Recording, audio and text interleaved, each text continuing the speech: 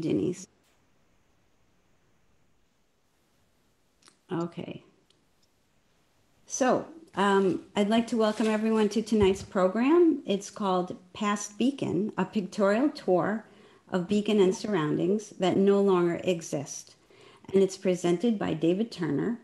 David is a member and good friend of the Historical Society. He's also our co-chair of our annual postcard show, which we hope to restart in the fall or the winter if all goes well with the pandemic. Close the door. Please put yourself on mute. Thank you. David's keen interest in local history began as a young boy that parlayed into collecting and selling postcards and photographs that tell the story of our communities. He's the author of Wappinger from the Arcadia Postcard History Press series and can be found on the Hudson Valley Revisited Facebook page. So I'd like to turn over to David. Hello, everyone. Thank you very much for joining us tonight. Diane, you might want to help out allowing people to be admin or to be admitted. I'm going to give you a talk tonight about lost landmarks in Beacon. I'm not going to be covering everything. There's so much that we've lost in Beacon over the past 250 years that I can't include everything. So I'm not going to be including Mount Beacon or the storefronts on Main Street. They're just time constraints. And I really wanted to show you things that you may not have heard before or may not have seen before in Beacon. So hopefully you see something new and get a little bit of a better perspective of our city. So I'm going to share you my screen right now.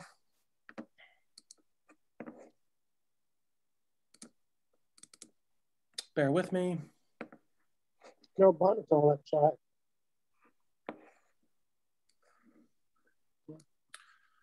All right, can everyone, hopefully everyone can, if you could please mute your microphones. I am getting somebody on my end. There's a mute button at the bottom left of your screen right there. So the title of the presentation is Lost Beacon. This is an old stereo view from Fishkill Landing. Everything in this image no longer stands except for one thing, this house right on the hill. I believe this still stands today, but everything else along the river here has been torn down either when they expanded the tracks in 1915 or during urban renewal. So let me start. Oops. Fishkill Landing. So as everyone knows that there was multiple villages within Beacon that consolidated and became Beacon itself. So one of these was Fishkill Landing. This is a view looking from the ferry house east into the city of Beacon. And the only thing that really stands today in this photograph is the old Dutch church over here on the left. Some of the houses over here that might be on Spy Hill might still stand. I haven't been able to corroborate that, but the only real landmark here that still stands is this Dutch Reformed church.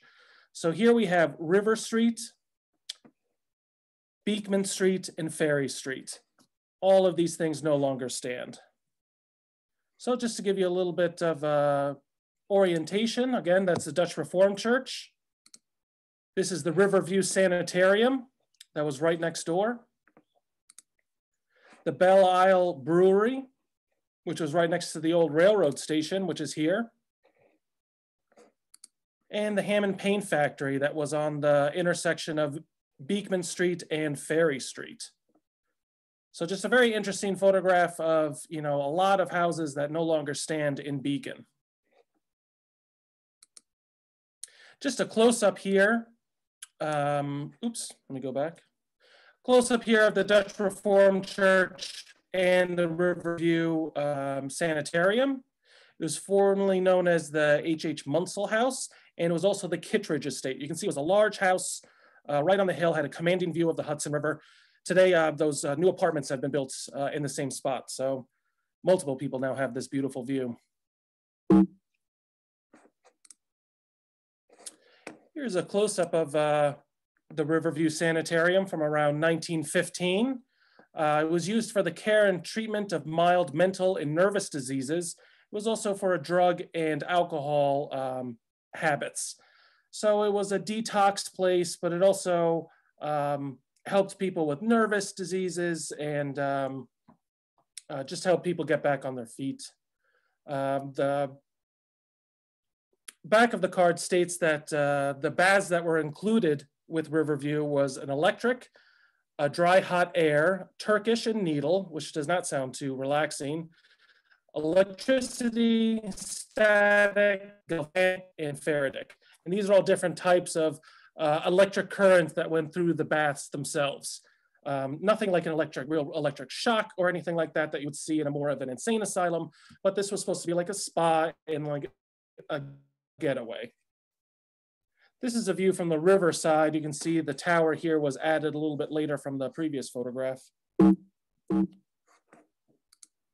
And this is a view from the front. Beautiful house, large porch that went all the way around.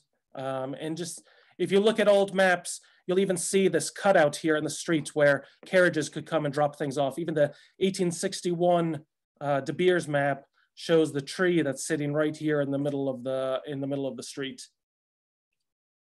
Just a beautiful house that was torn down during urban renewal. So it stood until about the 1960s. Going back to that first photograph again, as you had a close-up of the Belle Isle Liquor Company and part of the Hickel Brewing Company. Now the Hickel Brewing Company was out of Albany. He was known as a very cutthroat businessman, consolidating a lot of the breweries up there and then even selling beer below cost so that he could corner the market. And one of his inventions, or how he set himself out from others, was his series of refrigerated storehouses that he had across the region. So this might have been one of those storehouses. Of course, it's right next to the railroad station here, so easy access to the rail yards, and would have been distributed to the many, many saloons and bars within Beacon itself. I believe this closed after Hinkle Brewery went bankrupt and during Prohibition.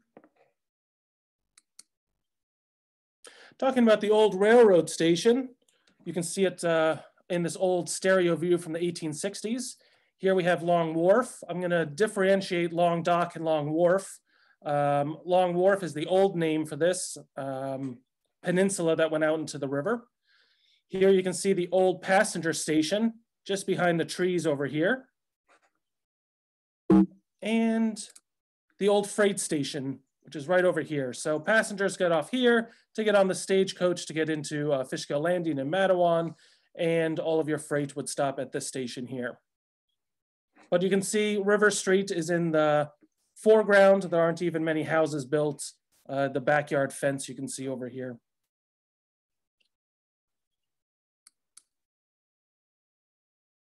Here's another view of the old railroad station. It's a very long station without any windows, so it must have been a little claustrophobic and hot during the summer times. Over here on the right, you can see the freight station with the spur that came off of the main line. You can see the signal tower here, directing trains. And the station would be replaced by the new station that was being built in 1915. So you can see that the tracks, there were two tracks here with one auxiliary going from the freight, and this would be widened to a 4-track in 1915. Speaking about the Hammond Paint Factory, this is a beautiful photograph from the Beacon Historical Society collection. You can see the trolley here that's coming down Beekman Street, so Beekman Street's going up. And close up here. This is the old J.E. Schurter house. This was one of the earliest houses in Fishkill Landing. You can see on top of the porch that they are advertising the beer that's being sold inside. This is just another example of one of the houses being converted into a saloon or a restaurant, which was very common for Beacon and even this area. Right next door is the New Haven house. At the time, I believe this photograph was taken, it was an apartment, hotel for, short stays or long-term placement if you were working on the railroad. This wouldn't have been one of your fancy hotels. This would have been a place for a worker to get cheap rent or a short stay. You see Beekman Street, that would go up towards Bank Square. Ferry Street went on this side of the paint factory. Of course, Hammond's right here with the clock and the Dutch Reformed Church. The area here in the foreground that's being torn up, this is being used for fill in the river. So this is a little bit of a quarry trying to take the rock and soil out to put into the river to expand the tracks.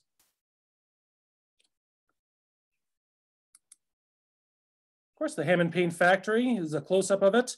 This is an old postcard from around 1910. Ferry Street is on your right, where this woman is walking down. And Beekman Street is on the left. Now, Hammond also had their insecticide company, but this was the paint factory. All these houses in Beacon would have used Hammond paint. I believe even the Historical Society now has all the swatches and everything from the paint factory. So if you would want to paint your house as an original Fishkill Landing house with Hammond paint, you can check out the swabs at the Beacon Historical Society. Again, this was torn down during urban renewal. Gonna check out the Bay View house over here. This is another one of these cyanotypes of the Fishkill Landing before they tore everything down for the railroad. You can see the new bridge is being built on the right. The old bridge is over here on the left, which is a small tunnel for the trains to go through. The trolley coming from Bank Square. And this is the Bayview House. So it was, again, one of these short stays, or workers along the railroad or along the riverfront could rent a room for a week, a day, months. The downstairs was the B. Clark grocery store, and the upstairs was all apartments. It's hard to see in this photograph, but there was actually another part of this building just off to the left. So it was much larger than you even see here. It's another angle of it. You can see Hammond's paint shop over here, or paint factory over here on the left. And if you notice in the foreground, you see the railroad tracks coming straight into this rock wall. So this is them expanding the tracks to the 4-track system. They're building the new bridge, but until then, they still have to keep the old Ferry Street Bridge. So they built the tracks right up to the old bridge before they tore it down.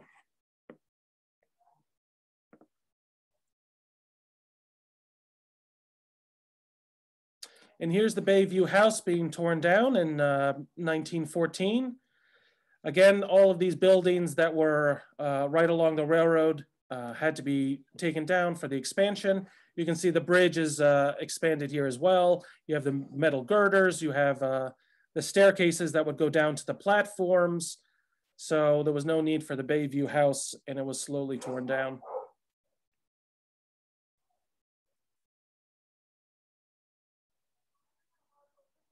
Okay, looking at Long Wharf again. This is the old Hammond's Slugshot Works factory. At the time, it was the National Oven Company. And this is the Ferry Street going all the way down to the end of the wharf. You can see some old mills here. The old coal dock is here where they would drop off coal. And one of the reasons I wanted to show this, was to show Newburgh on the other side of the river as well. You can see there's a sign here that says Newburgh, the different factories along the riverfront. But Newburgh had the same fate as Beacon with urban renewal, just more dramatic, where everything along the river up to 3 blocks up was all torn down during urban renewal. So even Newburgh had the same fate as Beacon, with a lot of things being torn down along the river, completely changing the dynamic of these places.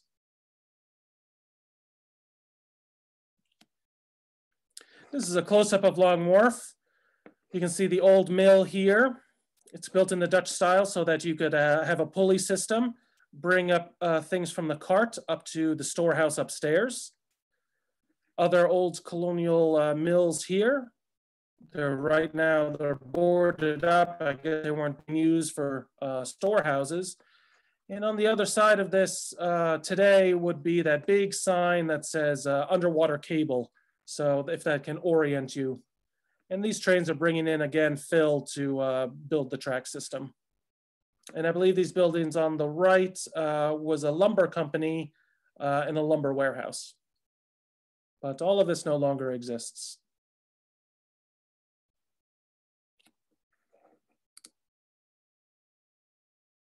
Okay, to differentiate the two, here's again that long wharf. You can see the lumber yard over here with the open bays, the coal house. And then over here is, oops, what I consider Long Dock Park. So this is the railroad dock that came and railroad cars would go onto the ferry, go across to Newburgh and vice versa. Here's the old roundhouse for the engines. And again, this is all Long Dock Park today, but you can see it's old industrial past. This is from around the 1870s. But it's interesting to, again, to see Newburgh across the river. You know, again, most of these buildings no longer exist along the riverfront, but you can see the open fields just on top of the hill here today.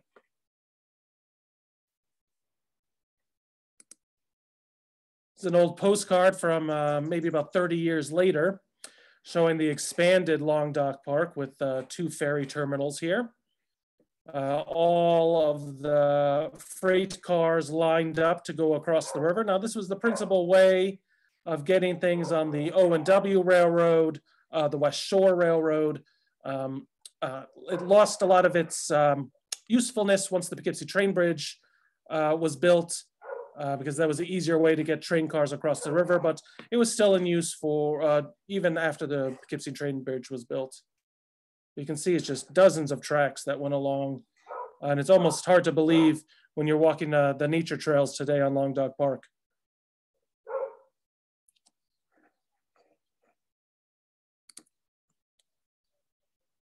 All right, here again at close to the railroad station, we're looking from the ferry house over towards the Riverview Hotel. Now, this was formerly known as the Meyer Hotel and the Flannery Hotel. And this was a nicer hotel for the area. The first floor would have a bar, a restaurant, a sitting room. The second floor had your larger bedrooms. I believe there were 8 of them on the second floor. You can see the beautiful bay window and the second-story porch. And then the top floor was your cheaper hotel rooms. There were 15 hotel rooms on this top floor. So it was perfect if you're coming off the ferry or off the train. Before you catch your trolley up to Matawan, you can spend the night at the old Flannery Hotel or the Riverview at the time. And again, as the tracks were expanded, they had to tear down the old Flannery Hotel. But they did it in a very interesting way. You can see they took out the windows.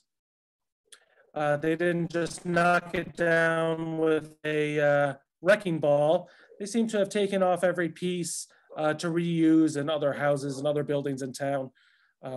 Sad as it was a very old building, you can see it has the nice gabled roof here. The barn was torn down before the hotel. And I just want to note over here, you can see the old railroad station just beyond these trees. And you can see this walkway that goes from the old railroad station and it would bring you to the ferry house. But again, all of this would be taken out for the railroad in 1915. Also note the little lunch wagon. This would be like your food truck today.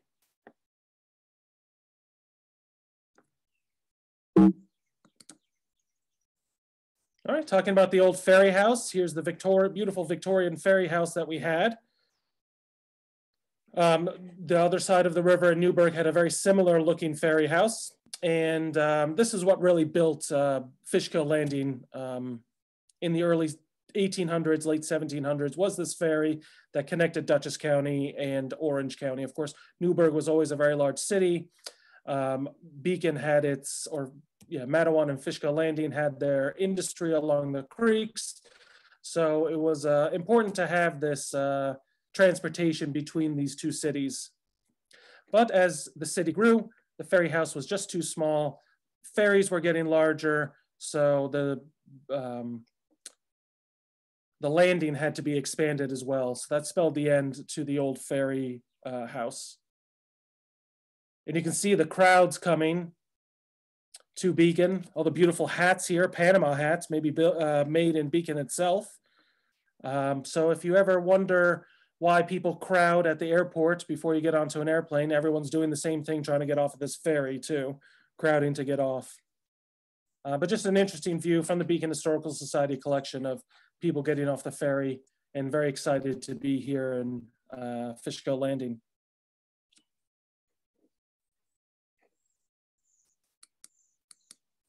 And here's them tearing down the old ferry house.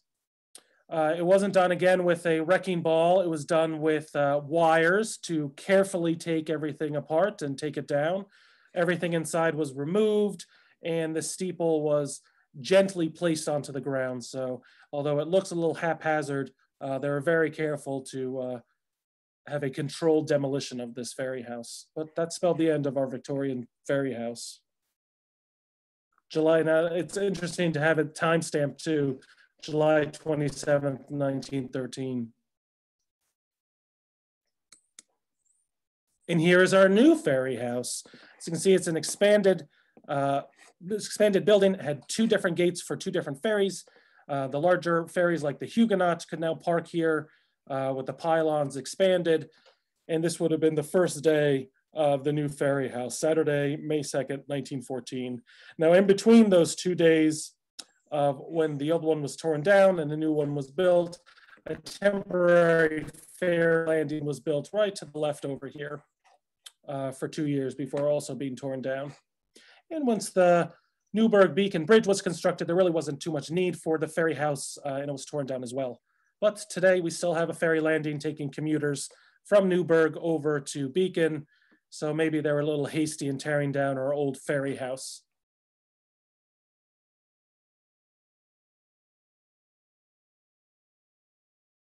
Okay, taking everything from a slightly different angle now of Fishkill Landing. Here again, you can see the old signal tower. The new railroad station is being built on our right over here. Here are some of the oil tanks. I'm not sure how happy you would be to live right next to them, but this was a part of our industrial past, so maybe people didn't mind as much. So this is River Street going across. You can see some of the old eyebrow colonial houses here. Let's get a little closer view of it. And I just want to speak about a few things. Here's the Edgewater Mansion. Here's the Beacon House Hotel that was on the foot of Main Street. Here's the houses on High Street. These are some of the only things that still exist today. So it just gives you a little bit of orientation. You can see there's almost no trees. They all had a beautiful view of the river. This is River Street again. And these are all the backs of the Beekman Street houses. So almost all of this is now gone, no longer stands, except for some of these houses on High Street. So you can see how much of Fishkill Landing was torn down during the river expansion or the railroad expansion and urban renewal. It was just dozens and dozens of houses and buildings that were completely changed the Beacon itself.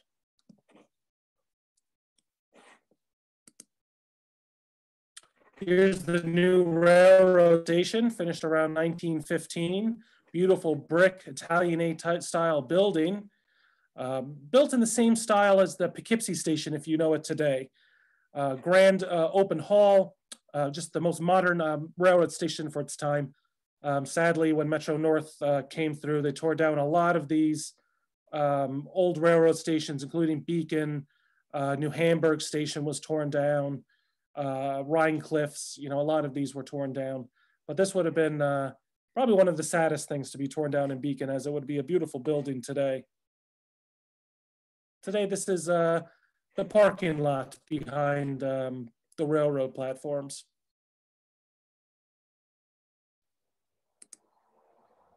Okay, you heard me mention the Edgewater Mansion. This was Lewis Tompkins' mansion on top of the hill. Beautiful, beautiful Victorian house.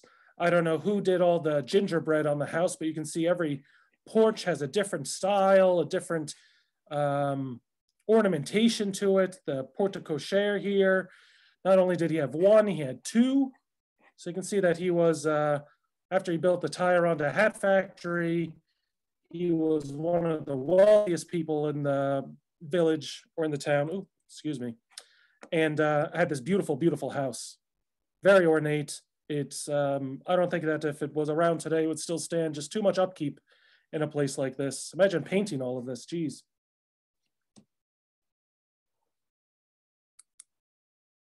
Here's the Beacon House Hotel. This was at the foot of Main Street. So this would have been Union Street, I think, over here. Edgewater would have been over here on the top right, out of view. You can see the Hudson over here. Now, this was also known as the Mount Goulion House, not to be confused with the Mount Goulion House that still stands, the colonial one on the other side of 84. It was named after the same family. It was one of the grand hotels for Fishkill Landing. If you didn't stay at the Flannery's and you wanted to spend a little bit more, then you would come up here to the Beacon House. It was purchased by Lewis Tompkins in 1895. Again, his house was up the hill at Edgewater. And the contents were sold during an auction. Sorry, I don't know why this is changing. It was sold during an auction, and newspaper articles mention that all the women from the village came to witness this auction, cramming into all the small bedrooms, but really didn't spend any money or purchase anything. Everyone was there just for the spectacle of, you know, selling off all the contents of this old hotel. It was then used as apartments for railroad workers before being torn down. Beautiful, beautiful hotel, 4 stories. You can see the large fireplaces it must have had, and is now just the entrance to that back parking lot in the railroad station.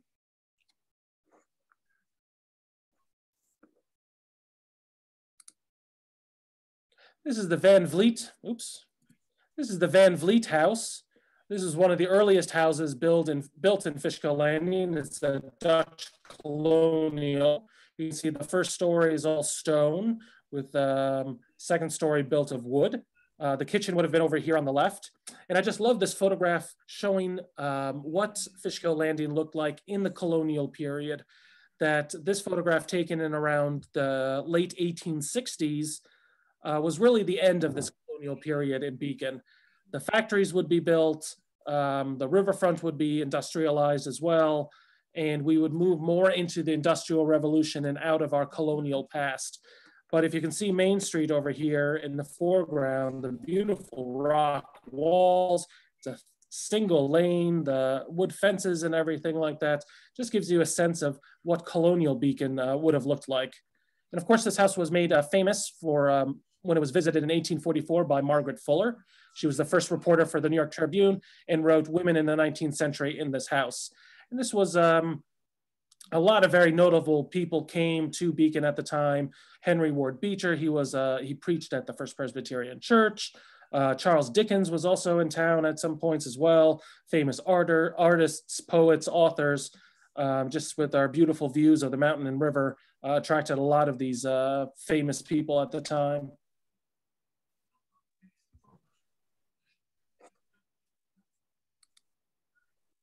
Looking along the river again, here's the Fishkill Corliss Steam Engine Company. You can see the main factory over here on the right, some of the train cars bringing supplies in. The railroad would go to the left of this, so all of this water would be filled in for the railroad.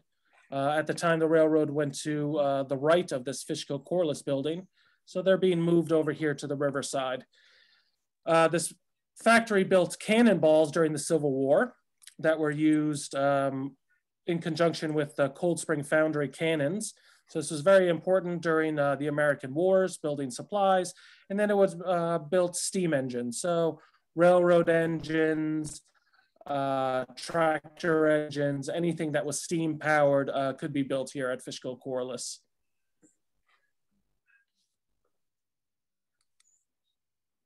Moving up the hill, here we are at Bank Square and Five Corners. Of course, none of this exists today. I could probably speak to you about every single building in this image of all the different storefronts. You can see the old post office for Fishkill Landing is here. The bank building is on the left, just out of frame. But what I want to talk about are these buildings on the right that say druggist. These are some of the earlier built buildings in Bank Square. And here's a photograph from 1865, 1867 of Bank Square. You can see the William Teller grocery store over here on the left. Then you have the pharmacy and chemical laboratory over here on the right. This was just what you would consider a pharmacy today. And I thought this was just talking about Woodcock's Gallery was the photographer of this, but it actually shows Woodcock's Gallery right here in the center. You can see some of the photographs outside, giving you an impression of his work. And his studio would have been upstairs of this building. Dirt street in the foreground. This is a town water pump that would fill this old bathtub that would be good for horses and wagons that are coming through. Horses can get a drink on their way north, probably to Poughkeepsie. But some of the oldest buildings here in Bank Square that of course no longer stand.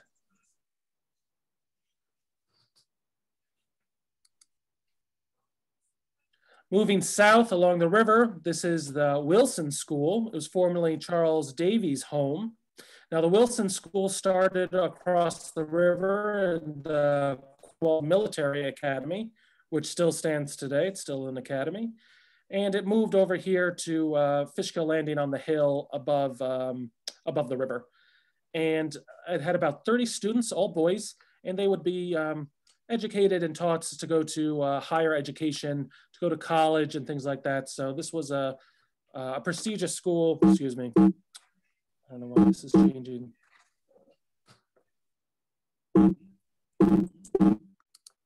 And now it's not letting me go back. Okay, excuse me. Had about 30 students. You can see the annex that was built over here on the right to house the students. It closed in 1913. It was a private home for a while until it was torn down to make way for Forrestal Heights complex today. But a beautiful, most likely 1870s building.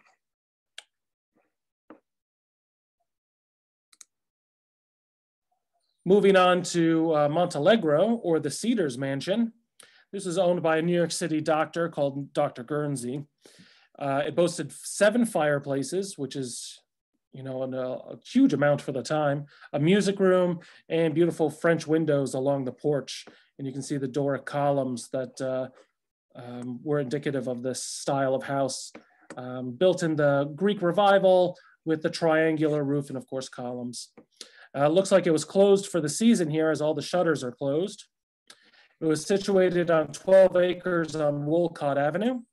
It was converted into 4 apartments before being torn down during urban renewal again. This is the current location of the Forrestal Heights complex again. Beautiful house though. Okay, moving on to Presque Isle Mansion. This was on Dennings Point. This is one of the earliest mansions built in Beacon. It was originally built in 1785 by General William Denning, who was under command of General Washington. It was a much smaller 1-story building at the time, but it was later expanded. The Dennings Point brickwork started on the peninsula in 1881 and would soon surround the mansion. So they're taking the clay deposits, building bricks.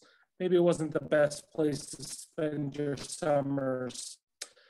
In 1890, Emily Denning van Rensselaer leaves the estate, mostly because it was so industrial around it, and the brickwork families would move in. By 1920, the estate is in ruins and is torn down. But here's a view of the porch. You can see one of the old Denning's relatives is here on the porch in her wheelchair. But would be a beautiful place to spend a summer afternoon on this porch.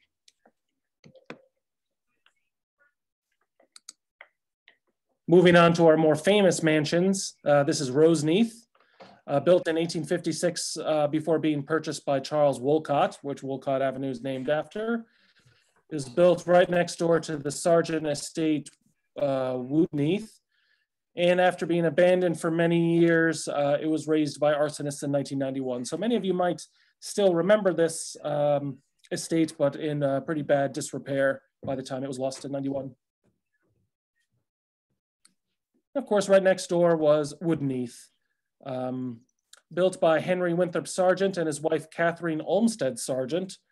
Purchased 20 acres in 1840, began quickly transforming the grounds into a model arboretum. He was very into horticulture. His house grounds would have specimen trees, cactuses, and all of these different plants that would have been very exotic for the time in the area. He was good friends with Andrew Jackson Downing of Newburgh, who might have helped him with the design of the grounds, but I believe that Henry Sargent was proud and really built his grounds himself. After his death in 1882, it was passed down to his son, Winthrop Sargent. So here's just a different view of the house itself. The side view, you can see the beautiful specimen trees, the ivy that covered the sides of the house. Here is a view of Henry Winthrop Sargent in the back of his coach at the entrance. Here is his wife, Caroline Olmsted Sargent, who would have been at the time referred to as Mrs. Henry Winthrop Sargent. But after his death in 1882, it was passed down to his son, Winthrop Sargent. He and his wife, Amy, spent summers there with his mother in the winters up in Boston. And after Winthrop, his son died in 1916, his wife in 1918. The property was acquired by the Craig House before being demolished in 1955. So I just want to give you a quick photograph of his son here, Winthrop, and his wife, Amy, right next to their greenhouse over here. And if you note the cactuses on these Chinese stools, just goes to show you the vast array of plants that they had on the estate.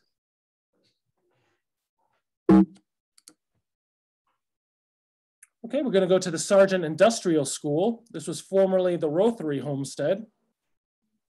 It was on the Verplank Avenue, Shank Avenue, and Fishkill Avenue, bordered this estate.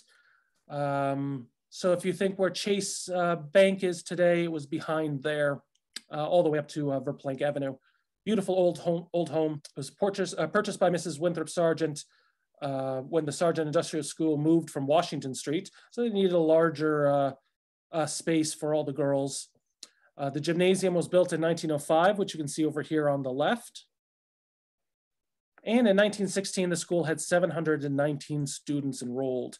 So when I first read industrial school, I thought it might have been, machinery school or something like that. But this was to teach women to become domestics, to become maids or gardeners, cooks, and things like that. So here I have a close-up of the gymnasium that was right behind the house.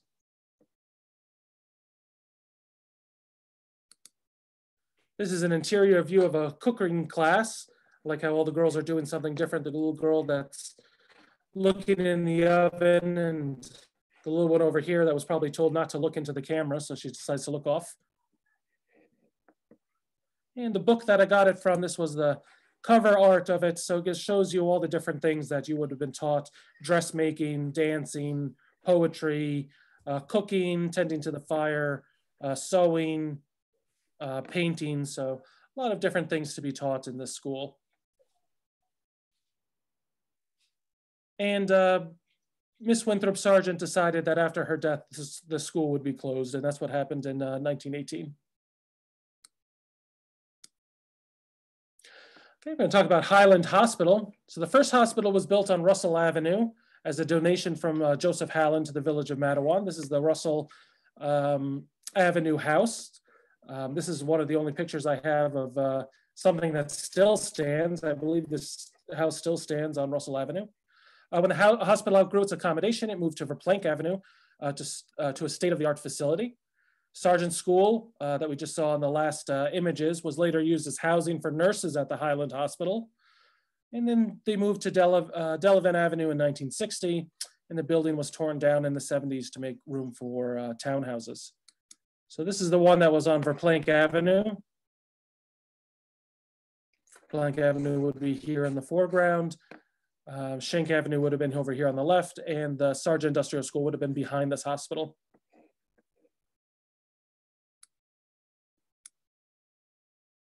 Okay, we're moving on to more of Matawan towards the mountain. This is one of the earliest photographs I've ever seen of Matawan. I found this at the Stormville Flea Market, if you can believe it. The person didn't know where it was, but looking at the mountains, I thought, this could very well be Beacon, and it turns out it was. It's a great image taken from North Street. So here you can see North Street in the foreground. This is one of the oldest streets in Beacon, has some of the oldest houses on it. These houses were built for housing for the old mill. This is the back of the Davies store, or the Matawan Company store. This was built in the middle of Main Street and would be torn down to make way for Main Street. This is the Matawan Hat Factory over here on the left, on the other side of the creek. You have Leonard Street over here going across. Many of these houses still stand today. This is the First Presbyterian Church. You can see it's another one of these Greek revival churches. This is one of the ways we were able to identify or date this image, because it was built in 1834, but torn down in 1870 when the church expanded. So we know that this photograph predates 1870. And I just want to show you East Main Street over here. So you can see East Main Street would be coming up here. This would be for Plank Avenue. Oh, I'm sorry, Liberty Avenue. Or, oops, excuse me. Liberty Street today, right here, East Main Street and Liberty. And then East Main would curl around and then go up towards Mount Beacon. And what's very interesting about this is just the empty land that is all behind here. The village was really centered around the creek, and there was just some farms that were off in the distance, but today, of course, this is all built up with all of our houses built in the 1870s, 1880s, and 1890s.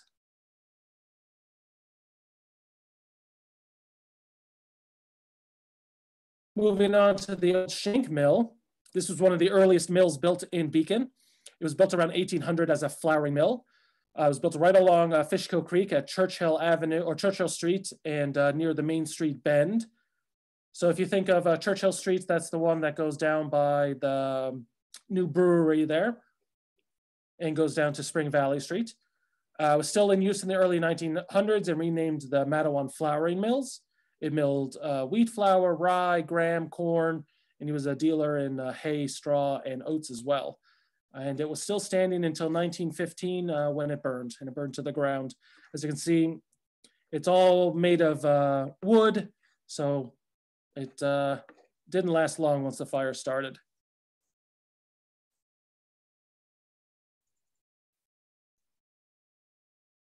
Okay, moving on. This is a view of from Tioronda Avenue. This would be Main Street here. You can see Howland Library right here.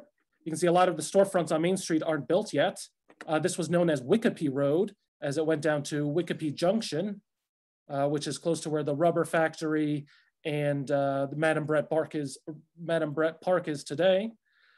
You can see our old railroad station here. You can see how it's the cantilevered buildings, how it starts out very narrow and then broadens as you go up. Just a great early view of the railroad station. This is an old coal house that would be replaced by the large coal silos that are there today. But I want to be talking about this building here, the old mill. Here's a close-up of it during the blizzard of 1888. This was one of the worst blizzards to hit the Northeast. Snow drifts were up to 11 feet in some places. So during the day, everyone came out, tried to help shovel. You can see there's smiles on everyone's faces here. So everyone seems to be enjoying the heavy snow. But here's the old mill, the central tower here that would be hit by a train in the 1970s and torn down. And of course, the old mill was torn down very recently in the last 5 or 6 years to make way for the parking lot next to 1 East Main Street. But this again was one of the earliest factory buildings made of stone for milling flour and things like that in Beacon. And just a great view of the Fishkill Landing and Matawan ferry. You had to have 2 horses pull it that day to get it through the snow, but it was helpful as it packed down the snow so other people could use Main Street. But just note the huge icicles that are along this factory roof line.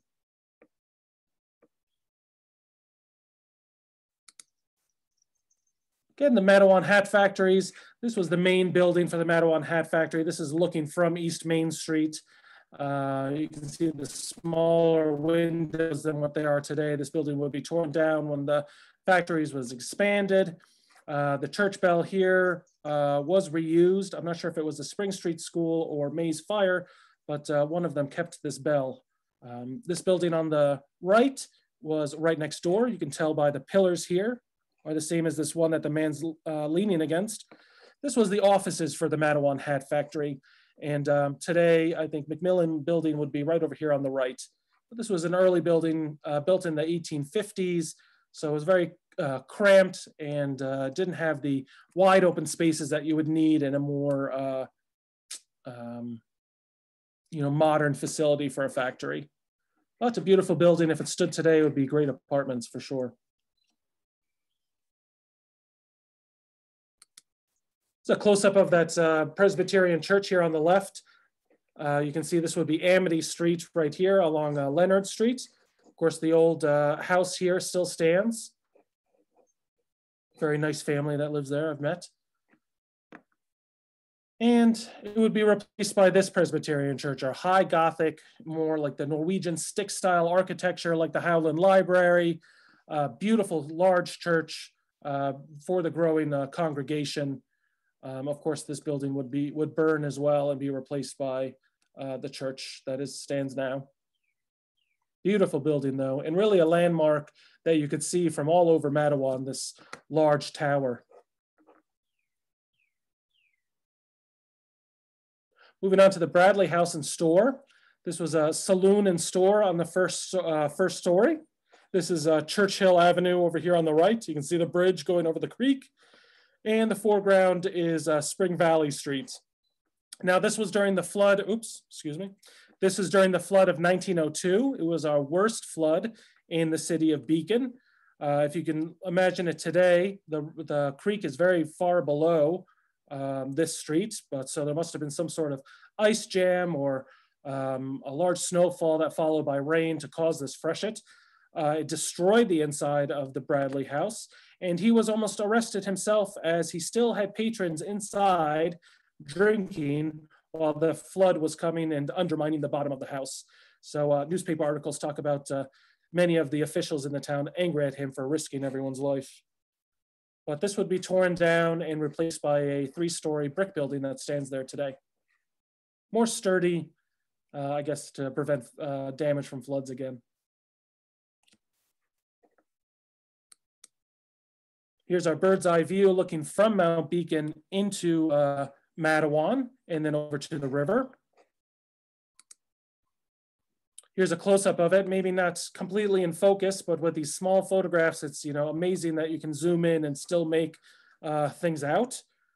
So here we have the Second Presbyterian Church that we're talking about, that tower that you can see from all over Mattawan. This is DePoyster Avenue, right here in the foreground, going from left to right. The old St. Dwacum Cemetery. You can see it's all huddled here in the eastern portion of the cemetery. Today, the cemetery spans this entire area all the way over to the street over here. So not many people had died yet in Beacon. Washington Avenue, of course, is right over here. This would be Grove Street today, going up the hill. This is Boyce Street today. Many of these houses still stand, even the one right over here on the corner. And the Spring Street School over here on the hill. So today, Barb's Butchery would be right over here where these trees are, to give you a little bit of orientation. You can also see Main Street in the background, of course, the church on the bend, and here's the bend on Main Street. So you can see a lot, maybe not too much in focus, but you can still see a lot of the houses that were here in Beacon at the time, maybe around 1880. Here's the Mattawan High School, or the Spring Street School. It was built in the 1870s and then expanded with its wings over here on the right and left. When class sizes dropped when the Beacon High School building was built, around 1915 or so, on Fishkill Avenue. And then by 1950, the building burned itself and was raised after that. So today, this is a big open lot. The only part you can really see is this rock wall and metal railing that goes up the street. But a big open piece of land, probably prime spot for an apartment building today. Here's the Villa Ferraris house, located at 108 Howland Avenue at the base of Mount Beacon. It was a summer resort, summer and winter resort. It included its own small golf course for many years until about the 1940s or 50s, when it was torn down to make way for the ski resort that was on Mount Beacon. So the lift lines would come right up here from this house. As you can see, it was an old gable roof house too, beautiful house. And is now where the Jehovah's Witness Conference Center is today on Howland Avenue.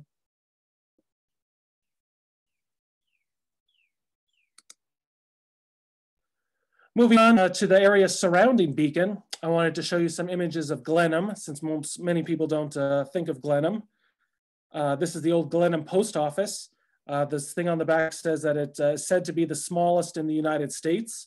It was 16 feet 2 inches across, 9 feet 2 inches high, and then 10 inches deep. So a very small little building. I just love this photograph, showing you all the little rocks and everything on the ground, how the muddy dirt road. You can see the Glenham post office is written in paint on the windows, the little repairs they did on the window panes and everything like that. Glenham was a very, it was a colonial little outpost really along Fishkill Creek, and it just became industrialized when the factory was built. So here's maybe 30 years later. The post office building has been torn down and replaced by a larger one, no longer the smallest in the United States. Here's the general store here on the right. This is looking down Old Glenham Road towards Fishkill. This house still stands today on the left. It's right across from the post office today. So this is the road that would take right over here to go down to Washington Avenue. This would be the deli today, and next door is Labby's Pizza Place. You can see the trolley coming from Beacon going towards Fishkill, went right through the heart of the Glenham. Of course, the railroad station on the CNE line. So this would have went from Long Dock Railroad Pier. This would have been one of the first stations at Glenham. You would be looking from Old Town Road today, looking towards the railroad station. You can see the freight house just beyond it. And I cross these tracks every single day going towards Fishkill. Another view looking in Glenham. You can see some of these old houses along the street. The sidewalks made of dirt and the old dirt road. Just gives you a sense of what this area looked like in the 1870s. You know, much more, I don't know, cozy, everyone talking to each other. That was really more insular than it would be today. Here's the Glenham factory along the creek, along Fishkill Creek. Built in the same style as like the Matawan factory, the factory in Groveville, all made out of Dennings Point brick. And they were famous for building also munitions for the Civil War. This was the Civil War munitions factory right along Rocky Glen. This is where kids go cliff jumping today, close to where Groveville is. And by 1910, you can see here that it was already in ruins. You can see the interior of the factory here and the old ruins. Paintings would be painted of this because of the beautiful scenery and the ruins of the old factory.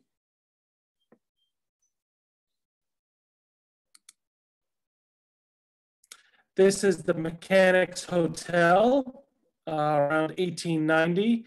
This would be on Old Glenham Road. So if you know where the Gulf Station is on Route 52 or Fishkill Avenue, this would be right just down the street, built into the hillside. Of course, this no longer stands today, but it was a very nice hotel for people working at the factory or traveling in to go to Fishkill or East Fishkill. You can see that they had an advertisement for the type of beer that they sold inside. So many of these hotels also were general stores and saloons. Great place to meet people. Okay, coming to the end of it, this is Dutchess Junction. Just wanted to show you this old view of the Hotel Nishkadaiget. This was a Jewish resort here in Dutchess Junction, south of Beacon. The old hotel could be, each room rented out. There was also bungalows and other things around for you to rent out. Beautiful commanding view of the Hudson River. There's a lot of controversy about this hotel. People were afraid that they were communists, as it was a Jewish camp, but they were just socialists, persecuted type of people that had their own political ideas and wanted to have their own insular camp here in Dutchess County. But this was very common. There was one in Sylvan Lake and Hopewell. Of course, there was ones up in Rhinebeck and Millbrook. So all of these types of Jewish resorts dotted the landscape, even up into the Catskills.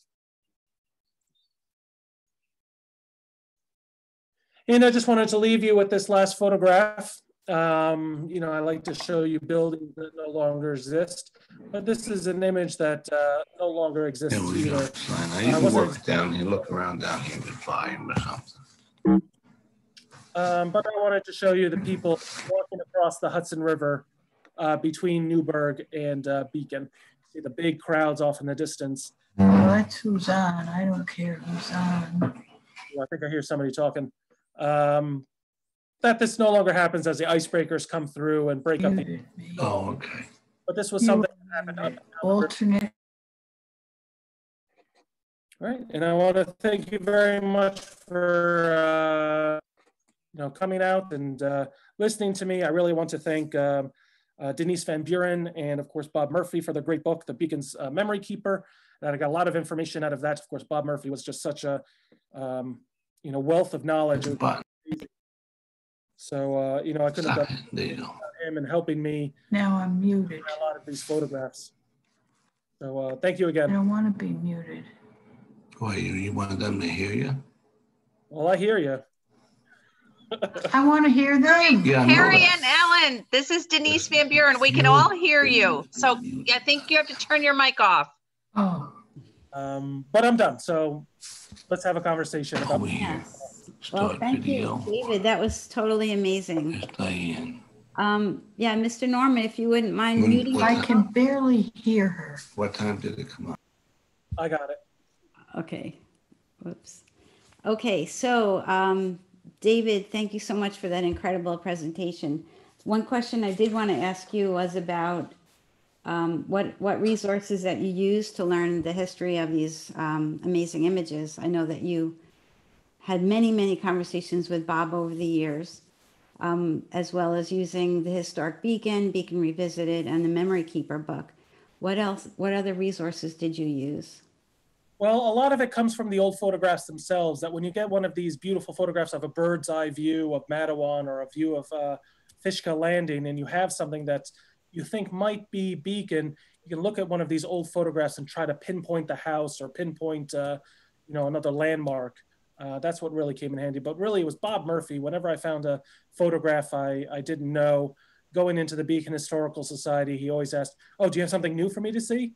I'm like, yes, I have something new. And then he would either say, "Oh, we already have that in the collection," or he would dig into it and try to find out the history and put it in the newsletter or something like that. So it was always fun coming into the Historical Society and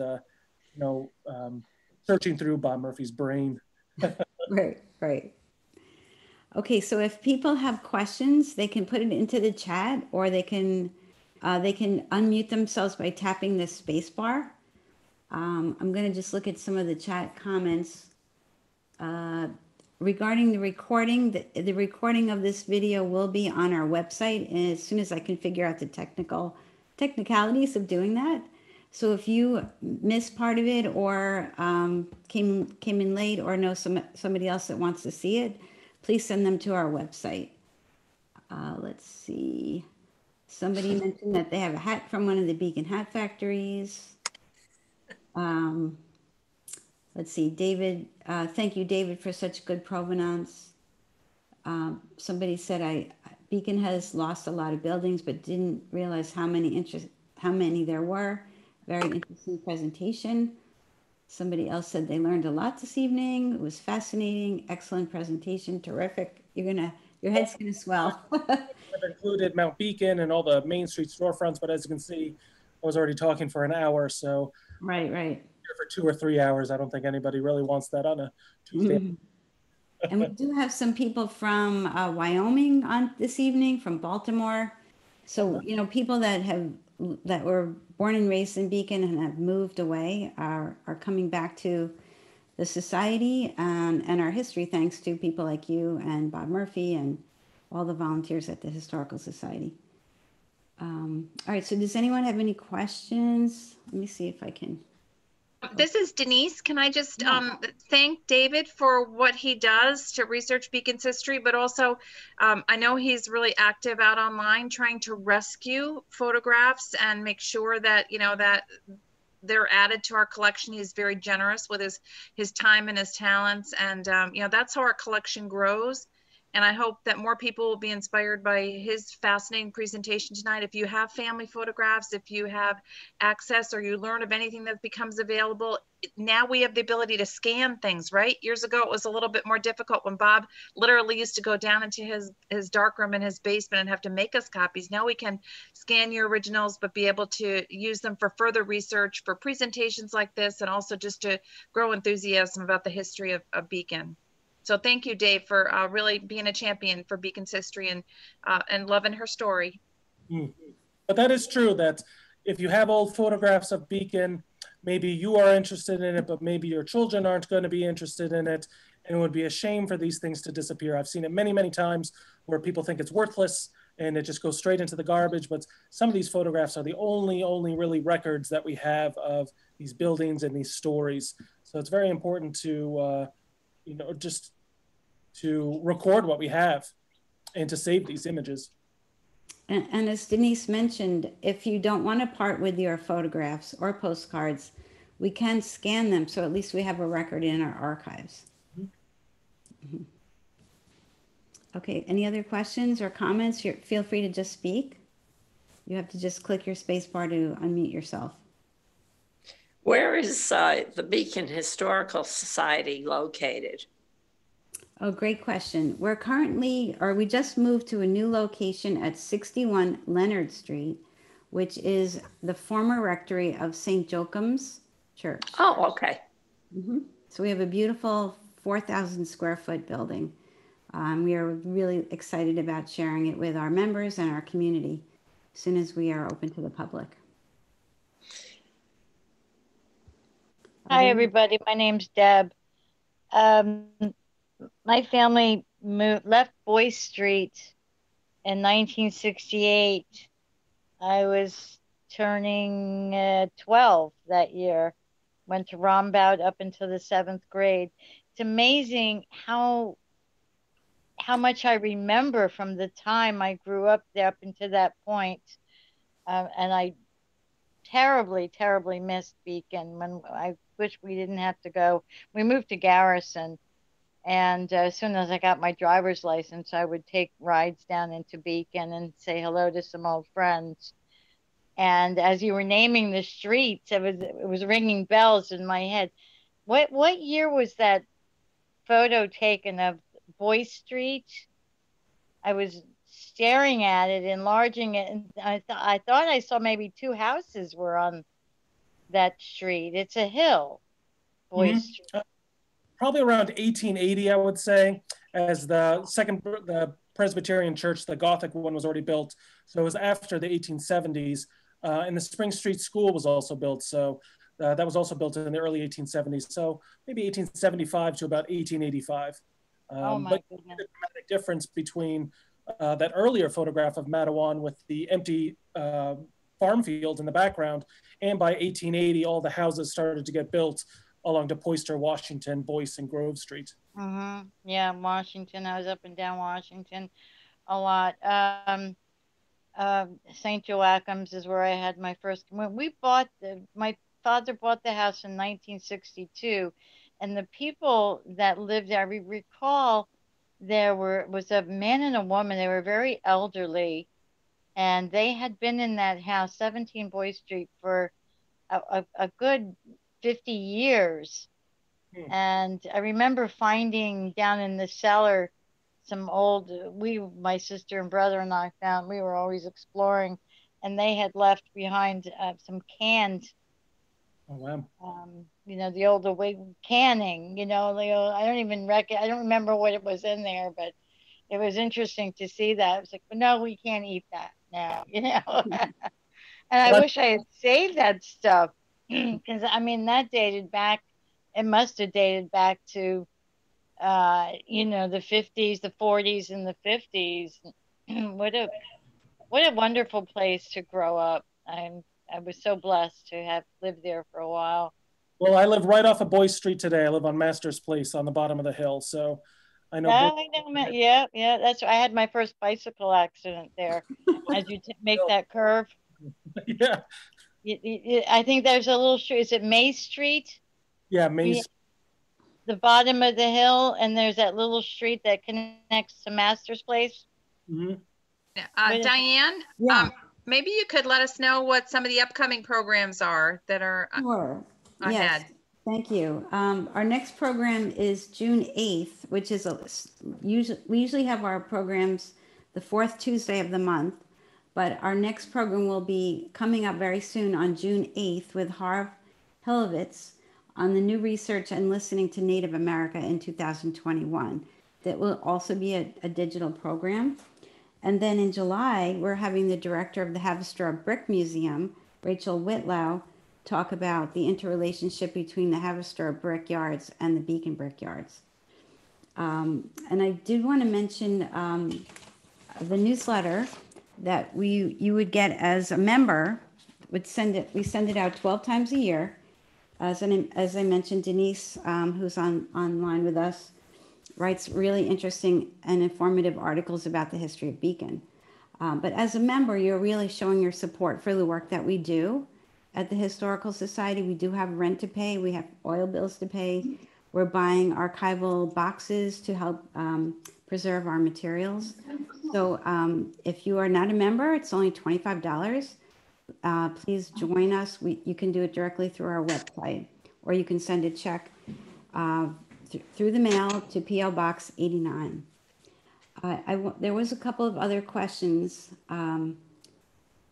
Jim wanted to know about the stamped date captions and how they got added to the images. David? So that's a collection that was donated by the Newburgh Historical Society in the early 90s to the Beacon Historical Society. And it was used by the railroad company to document everything that was along the railroad that was going to be torn down or changed. So every one of those photographs is date stamped and in chronological order, showing how they progressed through this. It was for insurance purposes to show, you know, the buildings that were going to tear down and the buildings that were going to be built. So there weren't anything of like a person documenting it for history. It was really actually for insurance purposes for the railroad. But thank God I don't know, the Newburgh Historical Society saved them, as it's some of the best photographs that we have of Fishkill Landing, showing all of the old houses. As you can see in those photographs, there's dozens and dozens of houses that don't exist anymore. These are some of our only photographs that we have of that area. And I just spent the past 3 weeks scanning it all and putting them in plastic sleeves. So they're all protected now and no one ever has to touch them again. They're all digitized. So they'll be protected for at least the next 100 years. And what's so nice about the synergy of local historical societies helping each other with their collections, and then volunteers like David, who is willing to scan and protect them in the sleeves. And then David was talking about how he learned about the collection through Bob's Memory Keeper book. Can you talk about that, David? Oh, yes. I was looking through it the other day, and it was one of his newsletters that he came across it. And he said that we got this great collection of old photographs from Newburgh of the riverfront. And it's funny because I went to Diane here and I asked her if this, they just moved to their new location, if this had to be unpacked at all. And she says, yes, that it might be somewhere in the house. I'm not exactly sure where it is. And I said, oh, these are the stereo views. And then right next to it was this album of photographs. So it was Kismet. So I have to thank Diane as well. But that book, the Beacon's Memory Keeper, is just such a wealth of information that it really, really shows almost every single building that I've talked about today. Yeah, and that book is available on our website as well as at Beacon Bath and Bubble, Bob's Corner Store, Beacon Delights, and Vogel's in town, right outside of town. Are there? Vocals is right outside of town? Yes, they moved to right near Duchess Stadium. Oh, okay, because the only Vogels, I'm Judy Vance. I grew up in Beacon. My mother's name was Aird first and then Fedorchek. She was a public health nurse in Beacon. And right now, well, I've been in Houston now for 53 years. And anyway, but the only Vogels I knew of or that name rings a bell was the pharmacy. Yes, that's correct. So Vogel's Pharmacy was located on Main Street, as you know. Uh-huh. About 2 years ago, if I'm stand corrected, they moved to 9D right outside of, on the other side of the bridge, right by the Duchess Stadium. Oh, okay. Okay, I know where that is. I mean, we go home quite a bit, or we go back to Beacon quite a bit. And I always take my kids to the Elp Sweet Shop Uh-huh. because we used to get our Easter candy from them. And, one day here in Houston, oh God, quite a while ago now, probably almost 45, 50 years, there was a little newspaper that we had in our little neighborhood. And suddenly there was a picture of Pete Shirkalis and the Alp Sweet House with his bunny rabbit, his Easter rabbit and stuff. And lo and behold, Georgia Shirkalis, his niece, had moved to Houston, and she had opened her little chocolate store right up the road from me. So we grew up eating, or my kids grew up eating Alps chocolate. And I took them there, we always go there every time we come back to Beacon. I mean, but I took my daughter and my kids, my grandchildren there about 2 years ago when we were up. And oh my God, they were in heaven, and stuff. And then I used to have to send them Easter candy from there. So, Diane, maybe you could share the Historical Society's website to let everybody know where they can find out more information. Sure. I'm going to ask, David, I know has to go to another meeting, so I know David's going to say good night. David, thank you so much. I really appreciate it. Yes. thank you, David. Thank you so much. That was very enlightening. Thank you. It was fun. Let's see if I can quickly find the website. Give me a second. I have so many things open right now. There we go. Yes, if you haven't seen our website, it is quite lovely.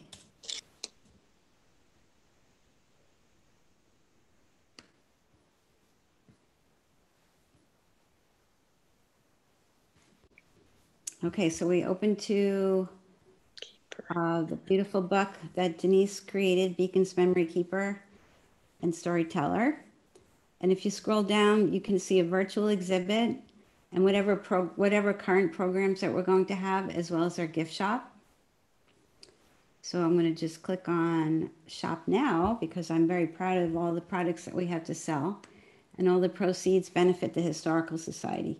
You can also become a member by clicking right here, Beacon Historical Society membership, and the books that Bob has created. We have our t-shirt, souvenir plates from the Centennial, etc., and t-shirts from Bannerman's and some ornaments. Let's see, go back to home. And we have a virtual exhibit, another example of lost buildings. Oh dear, it's not working. How do you like that? I'll have to fix that. Sorry about that, everybody. To get to future events, you just go onto the calendar of events and you click on the Zoom link. Our next one, as I mentioned, is June 8th. And then all of the old programs you will be able to see. If you go into past events, you can click on the videos to watch them. And I'm a little bit behind in posting the past recent programs because I'm still learning to use a lot of new programs. Here you can visit Bob's blogs. He wrote, I think there are 68 stories, additional stories that were not posted in the Beacon's Memory Keeper book. So there's just more delightful, informative stories written by Bob under the blog. And a beautiful tribute to Bob Murphy is on this page. Bob is definitely our hero. So you can read about Bob here. And then, of course, donating by becoming a member. I have to wait for this to download. You can make a donation here. It goes directly to PayPal. And there's a place for volunteering. And, you know, just click on all the buttons and visit different things. So I hope you come to visit us soon when we are open to the public. Here's the map. Here's St. Joachim's Church, and here's our home on the map. 1888. Just to give you a little orientation. And if you have any questions, you can fill out the form here, and it goes directly to our email, and I can answer your questions. Now, you talked about Bob Murphy. Yes. Okay. I went to school with Linda Murphy, and her dad did photography. He worked at Texaco, and then he did photography, and he took pictures. Well, he did our photography at our wedding. Yes. And stuff. To see any relation to this gentleman that wrote The Memory Keeper? I think Denise could answer that. I believe that is one of the sisters. Denise, are you still there? I know that Bob's father was a photographer, and he did weddings, and he worked at Texaco, so I would pretty much assume it's... I bet that's him. Yeah, yeah. He was a lovely person, and they were a lovely family.